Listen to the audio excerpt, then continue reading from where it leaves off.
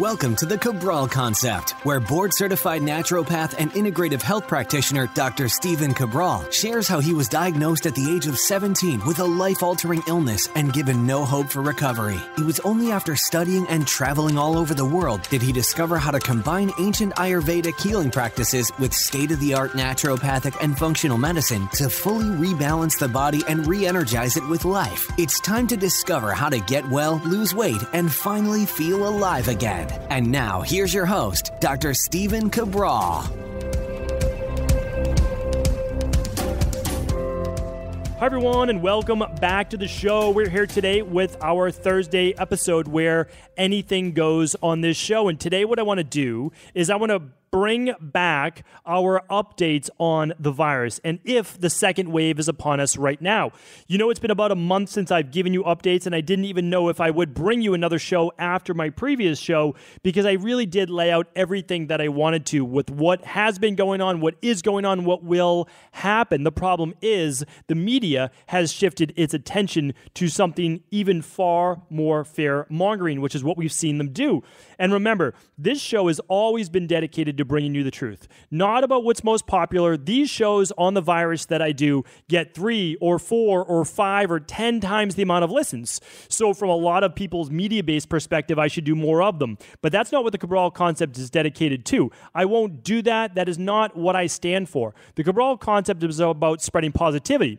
It's about inspiring people. It's about giving people real actionable plans to let them know that there's always an answer, to let them know that you can heal, that you will find your answer, that you have to keep looking, that you begin to explore other protocols. One protocol leads to another, and before you know it, you are well. You do feel great. You have the energy that you've always wanted to. That's what this is all about, and it explores that from a multidisciplinary practice. It's not about party lines. Whether you're a Democrat or Republican, that does not matter to me because all of us have the same wants. We have the same needs deep down. I mean, that's the truth. I don't think anybody doesn't want to feel a sense of calm right now, to know that them and their family are going to be okay during this time. So the problem is when you listen to one media outlet or the other media outlet, it's always spun to their particular story. This side is good, that side is bad. Well, the truth is not either one of those. So what we want to do is actually look at this right now, and that's what I like to bring you on these shows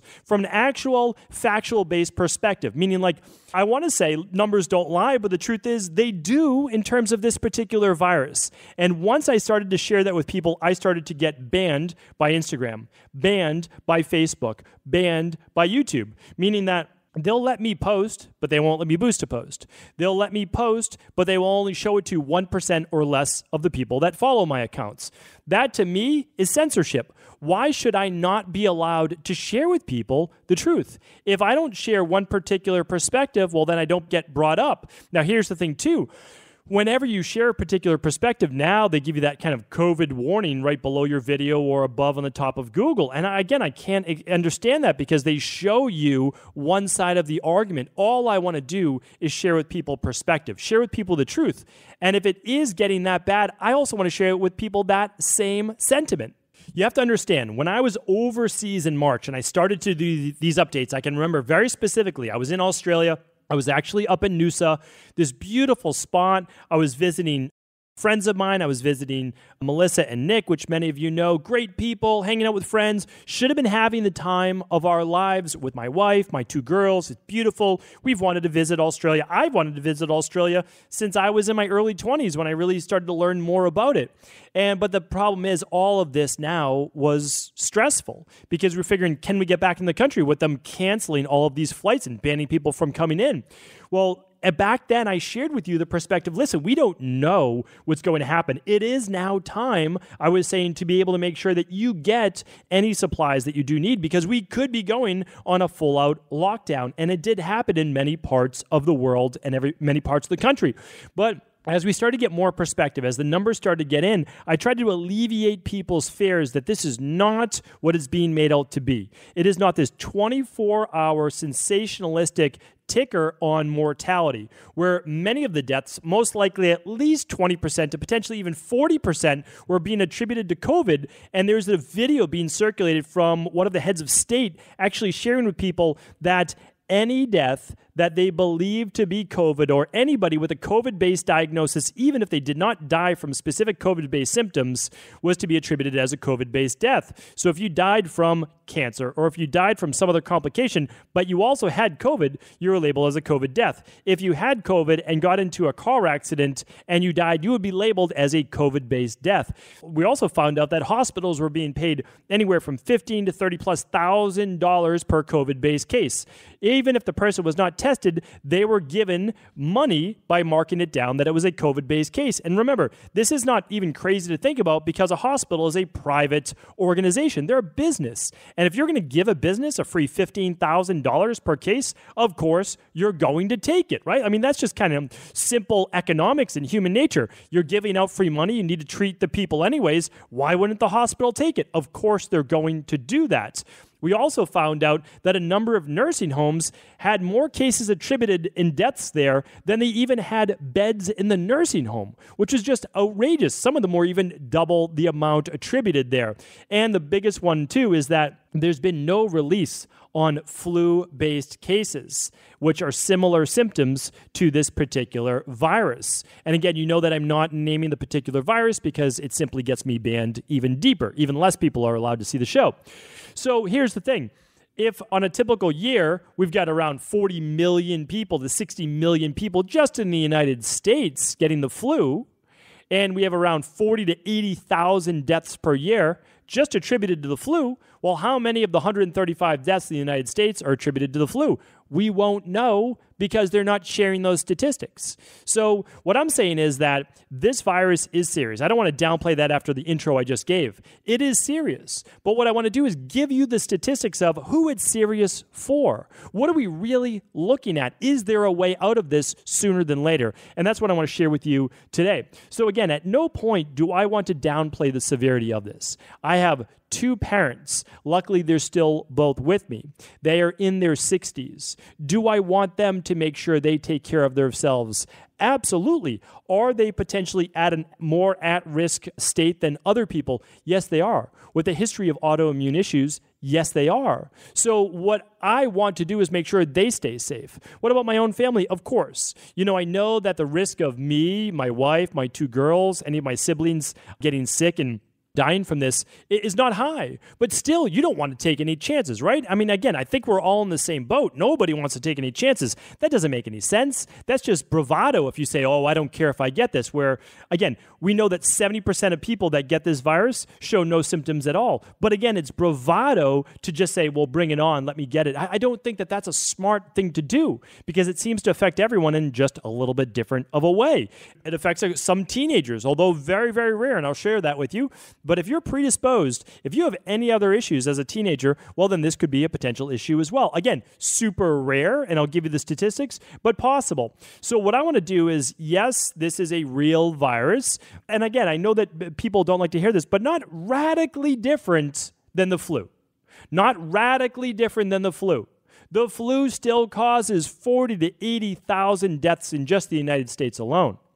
The flu spreads I shouldn't say even faster, because apparently this virus does spread faster, a 2 to 3x ratio. And I have seen this, and so I do want to bring you those statistics. However, we're still not at a number yet that surpasses the flu. The flu is still 3 to 4x where we're at right now. Again, in the United States at least. So if we've got about 13 million cases right now, well, again, typical flu, 40 to 60 million, potentially up to 80 million people.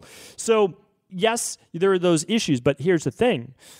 What seems to be with this particular virus is its lingering effect and its severity in those people that are more at risk. And again, I want to share with you that today. So the biggest thing that we have to cover is this. The media has all of a sudden gone from having that mortality, that death rate ticker in the side of the screen, which, by the way, is just one of the most horrible things that you can do. It is simply clickbait. It's staying tuned in. It's you being nervous because you keep seeing that little number go up every couple hours or so where there's a death. And the problem is that they are playing on your fear. They know that this type of fear opens the loop. That's what they call it, opening the loop. And it makes you want to tune back in. Where are we today? Where are we tomorrow? And all it breeds is more fear. Well, now they know that the statistical mortality rate keeps dropping and dropping and dropping. That means less people are dying percentage-wise. Now, that's never changed, by the way. It's always been the same mortality rate. The difference is what? Well, the difference is testing. If the mortality rate is dropping by 3x, well, it's because we have a 3x climb. We actually have about a 7x climb. We have a huge climb in the amount of tests that we do. So you have to understand is that, let me see if I can bring up one statistic for you. When we're looking at the actual number of people that have died from this particular virus, just over, let's say, the last 4 weeks, and I'll bring all this up for you right now. Okay, so why don't I do this? I'm going to link up all of these statistics, all of these reputable sources at stephencabral.com/1630. Head on over to stephencabral.com/1630. You can share these statistics with friends, with family, with anybody who needs to see this from an unbiased perspective. So over the past month, and why don't I give you all of it so that you can really see how this climbed. In March of this year, March 21st, we had 561 deaths attributed to COVID-19. Now, keep in mind, this is all deaths attributed. This means all of the people with flu, with COVID, with anybody they believe had COVID, etc. Well, we were at 561. Then on March 28th, we went to 3,126. On April 4th, 9,907. On April 11th, we went to 16,011. On April 18th, we went to 16,897. On April 25th, we went to 15,209, and that's per week, by the way. So I just want to stop here for 1 second. I gave you all of this information back then, not because I have a crystal ball or anything like that, but I looked at the statistics. I looked at the epidemiologists. I looked at all of the data, and I saw the curve that people who are very smart and brilliant in this area showed.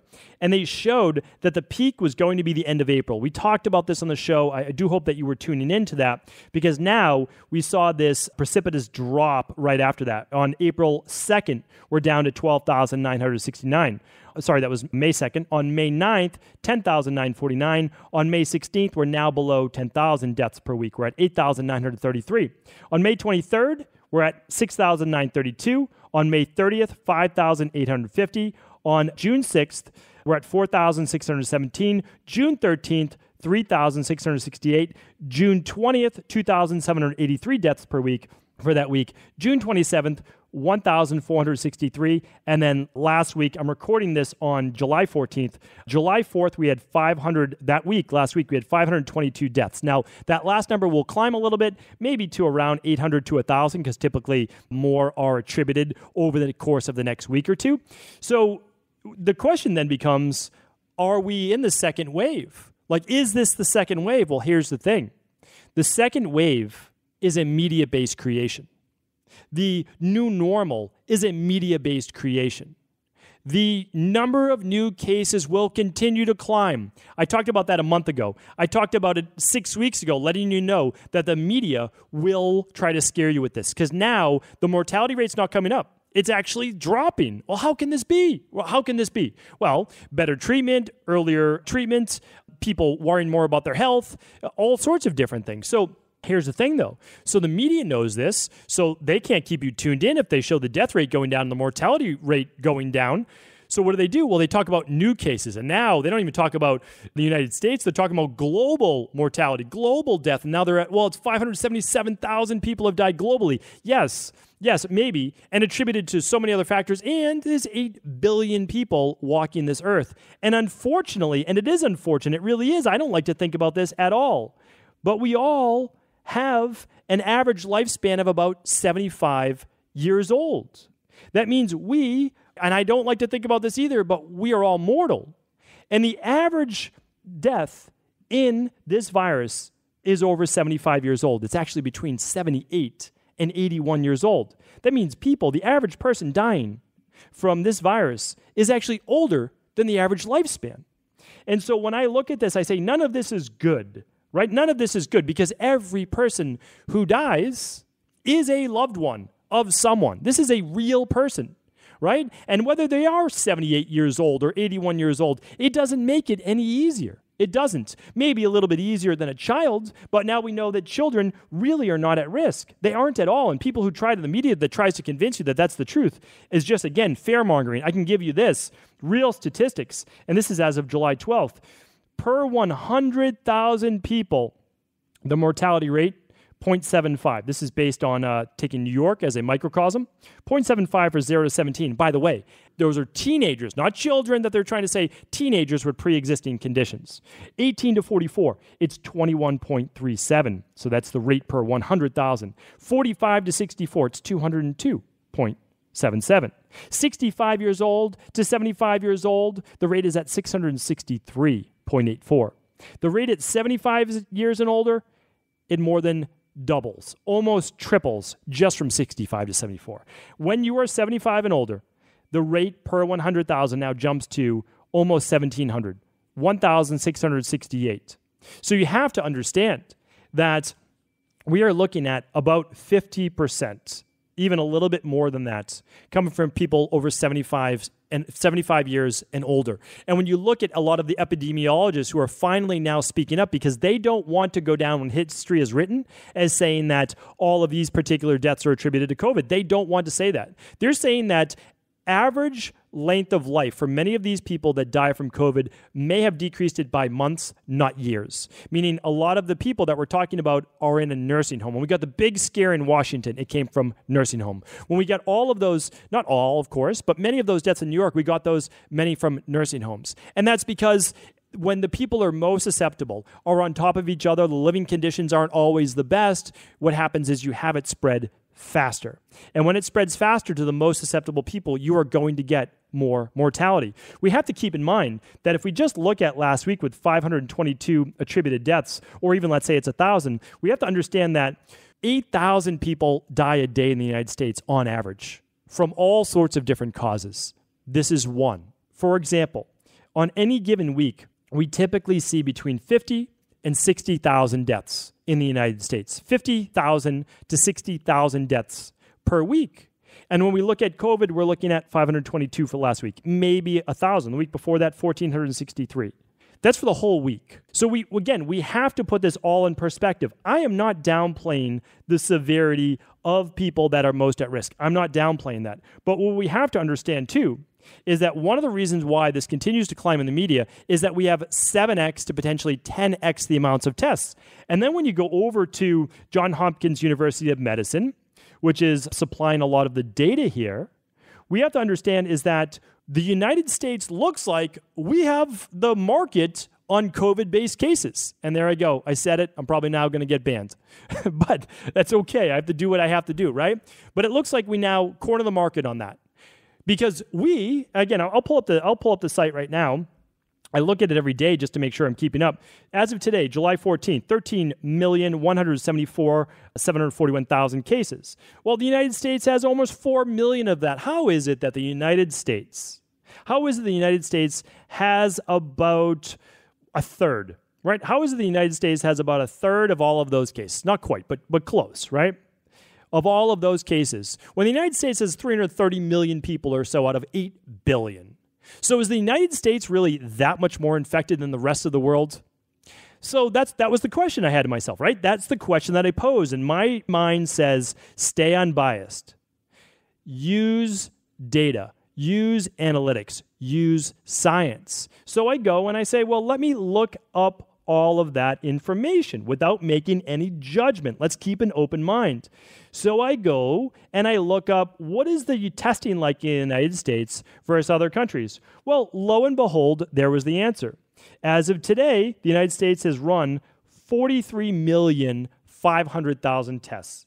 Most countries have run 1 million tests or less. A lot of the other countries might be 1 million or 2 million for a lot of the larger countries. And there's only one other country above 20 million tests, and that's Russia at 23 million, and they're coming in at 739,000 total cases out of the tests. Again, if we look at the population of Russia, we look at the number of tests, which they've done a little bit more than half of us. If we double their number of cases, what do we see? Well, about 1.4, 1.5. That's less than 50% of what the United States is coming up with. So the United States, we have to be really careful of the numbers that we're getting here. And I know that's going to get me in trouble, but we have to be really careful with the statistics that the U.S. media and U.S. body is coming out with. Because the only country that's probably giving more false information would be China, because they say they've run 90 million tests. So I just completely, again, I want to bring you that because it is the number they say. But again, we just have to throw that number out, because you're saying China's run 90,410,000 tests and they only have 83,000 total cases. That hasn't risen since April. Come on, right? I mean, again, you have to just look at the mathematical model on that and science to say, we know that the virus originated there, right? We also know how quickly this virus can spread. And you're saying that you've done 90 million tests and only 83,000 positive? That's the direct opposite of what the US is doing. We're padding the stats, and China's saying, nope, no virus here. Again, which is almost impossible, which is why I want to share with you the next part to this. Okay. The next part to this is what do we do, right? Are masks the answer, right? And people ask me this all the time. Are masks the answer? Again, what perspective do we want to look at this from? A psychological perspective or a science and facts perspective? Because if we're going from facts, the only mask that works is an N95. If we're using facts. If we don't want to use facts, then we can say, well, any mask is better than no mask. But that's actually not true. Okay, so I did a whole podcast on, do masks really work? Okay, so definitely check out that show if you'd like. But the skinny of it is this. Surgical masks, they like to say, do work. And here's the thing. Surgical masks work for about 70%. That's because surgical masks do not fit tight to the face, which means that you can breathe in the air without it being filtered through the mask. So surgical masks have been shown for the person wearing the mask, if they were to cough or breathe, that those moisture-based particles, which can carry the virus, do not get passed through the mask, at least in a forward north-south direction for about 12 inches. What they don't test is what comes out the side of the masks. Convenient, right?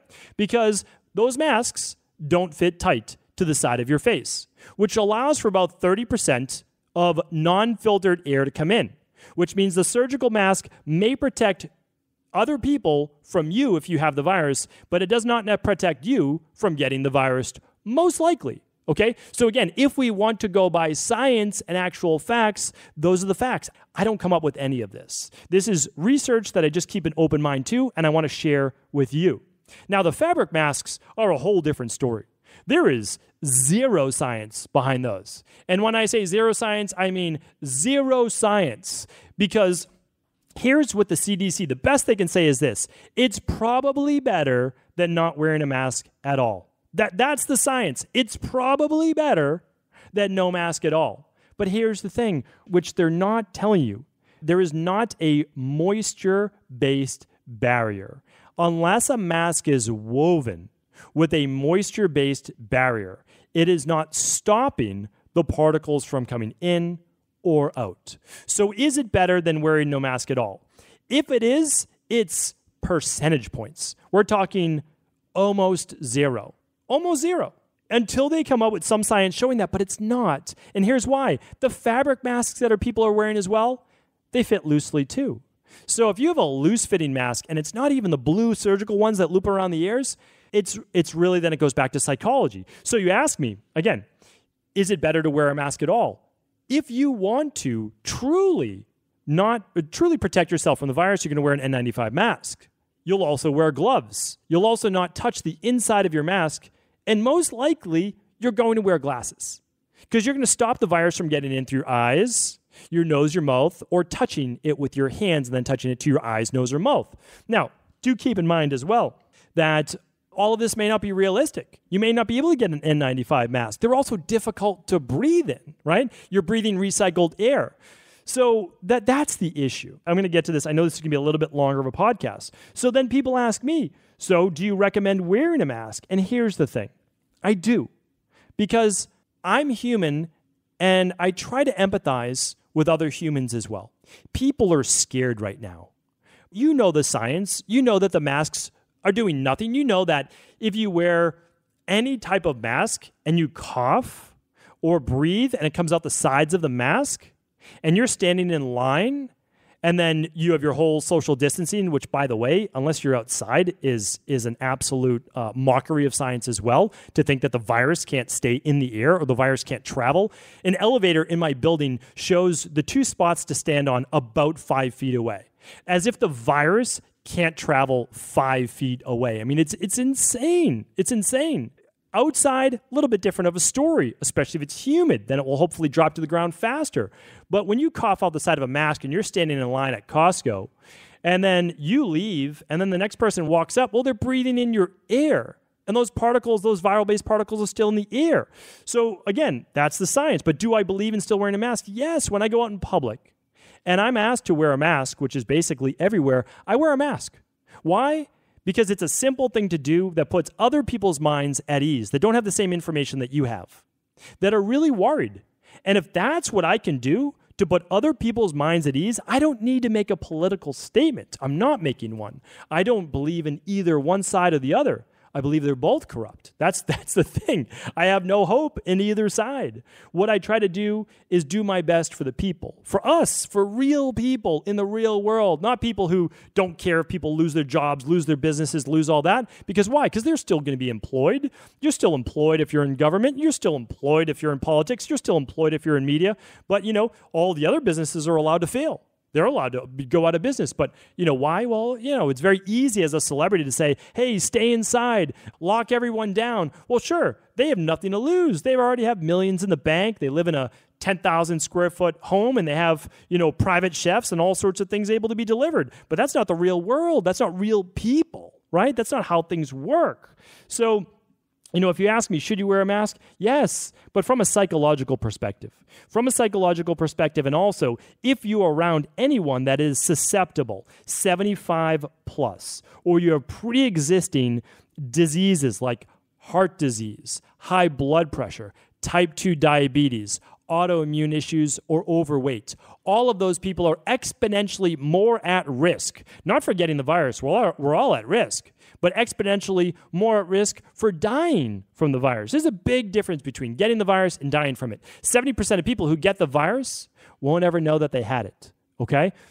But, 30% obviously do, and less than 1% will actually die from this virus, which again, is not something that anybody wants to hear. So here's the issue though. What do we have to do? And I'm going to reiterate this twice. There is no way.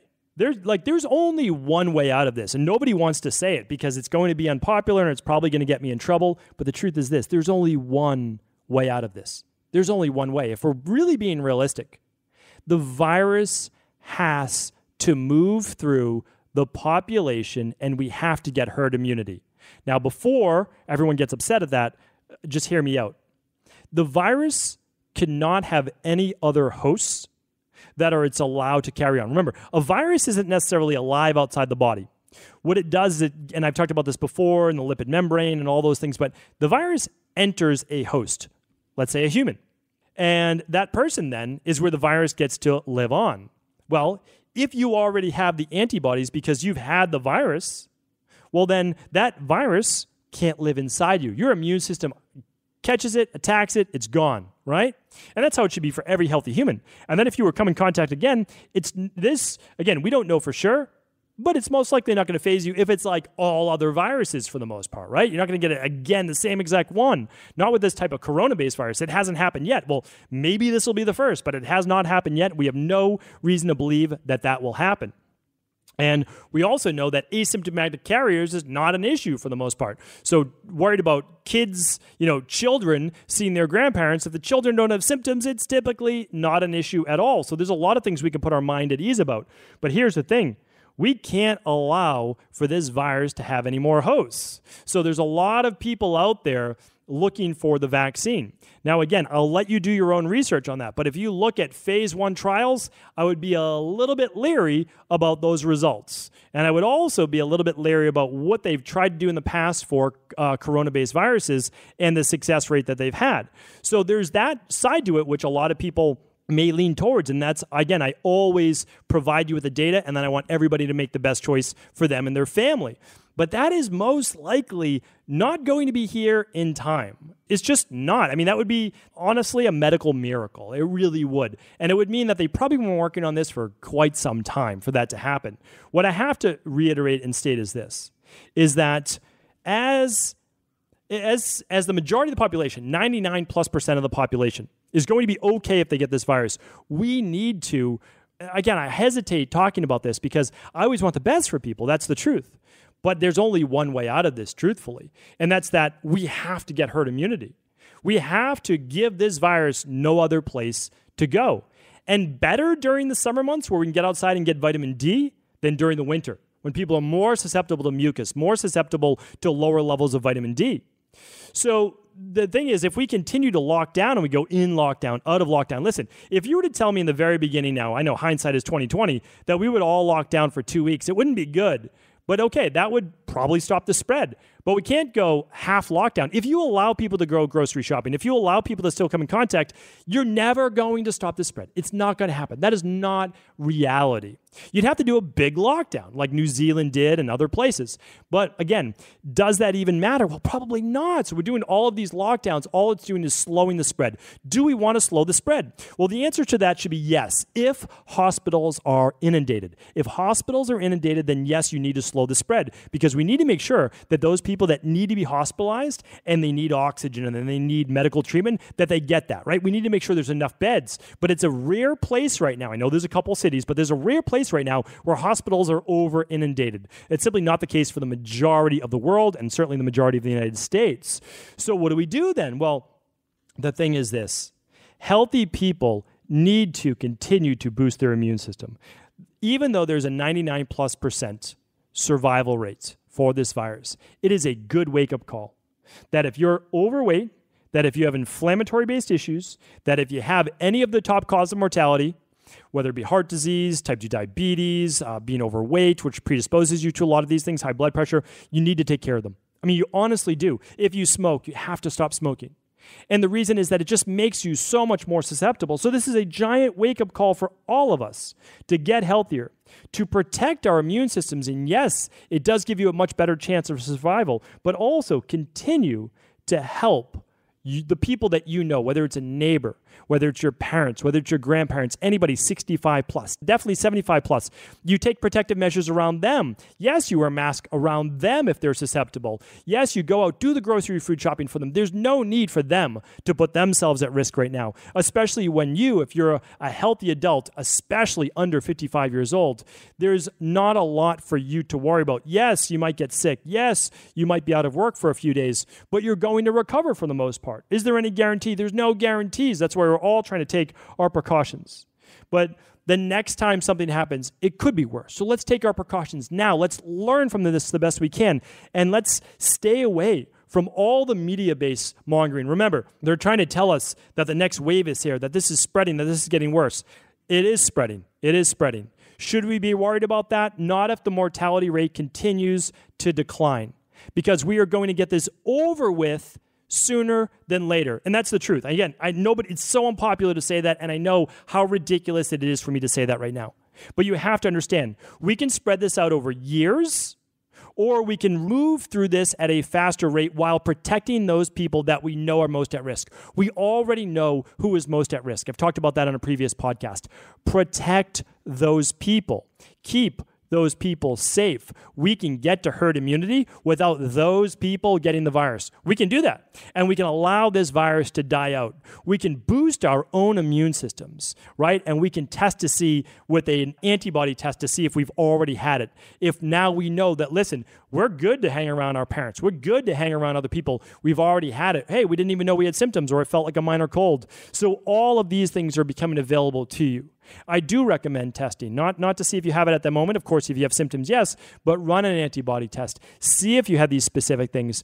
Begin to just shine some light on this. And again, I know this is not the popular rhetoric. I know it's not, but please know that it is coming from the heart, that all I want to do is help people, that there's no political bias, that this is just complete statistics, and it's the only way that I know to help us get through this at the fastest way possible. So again, if my team can help out in any way, just let us know. We answer questions every day at cabralsupportgroup.com. You can email us at support@equilibriumnutrition.com. You can check out the Integrative Health Practitioner Institute, whatever we can do. You can check out the daily podcast. However we can help, let me know that. And again, if this has been helpful, please do feel free to share this show with anyone it can serve. Thank you so much. Take care. I appreciate all of you.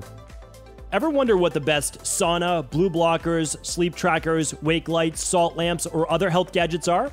Or what about the top non-toxic mattresses, sheets, soaps, bath products, toothpaste, and cookware? Or would you like to know the cleanest choices for hemp parts, meal delivery services, supplements, and much more? I personally curated, researched, and now created a resource page of all of my top picks that continues to grow each week. These are the exact products I use in my own life, with my family, in my private practice, and they're the ones I trust. To find out all of my up-to-date recommendations and all the details, simply head on over to stephencabral.com/resources.